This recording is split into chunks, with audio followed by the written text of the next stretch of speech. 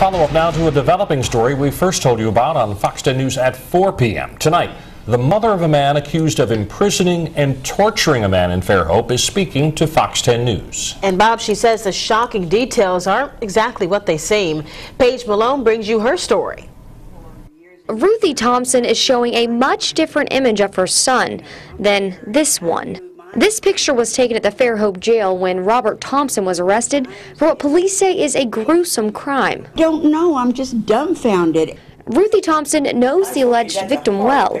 The day her son was arrested, she says she had asked him a question that she says shed some light on the crime. But I had just that very day that this all happened on Tuesday said to Phil, now you have let your parents know where you are.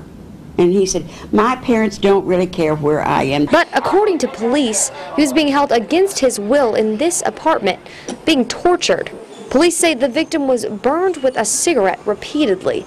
He was forced to take drugs and subjected to sexual abuse. Some of the degree of the torture, some of the sexual abuse that the victim had to endure is just too shocking to be released to the public. According to neighbors and Ms. Thompson, the victim and Thompson had met online, and the victim had just signed on to share the lease.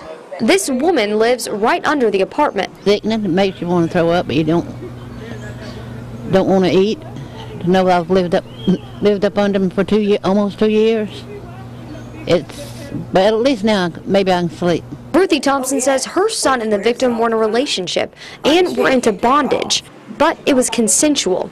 She says she was with the victim several times without her son. I took him downtown one time to the bank by himself.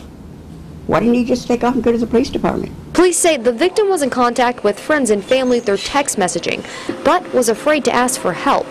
I think when the police showed up, and there were so many of them, because I understand a zillion cars showed up over there, that he apparently got scared and thought, oh, I'll just turn this around and I'll make it like I was kidnapped and I've been held against my will. Police say the victim was taken to the hospital where he was treated for third-degree burns and has since been released.